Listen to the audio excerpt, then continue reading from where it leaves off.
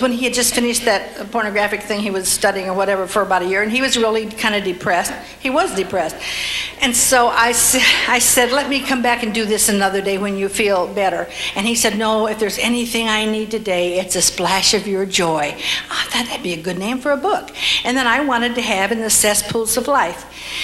But the publisher said, you can't use a word like cesspools. The Christian world isn't ready for that yet. You should say in the mud holes of life, or in the potholes of life. I said, life is not a mud hole. It is a cesspool. I'm out there. So they finally agreed with a little persuasion I could have it. And the best page in this book is the back, and it says this. I just love it. I get excited even reading it. It says, Memo, gone to Father's house to prepare your place.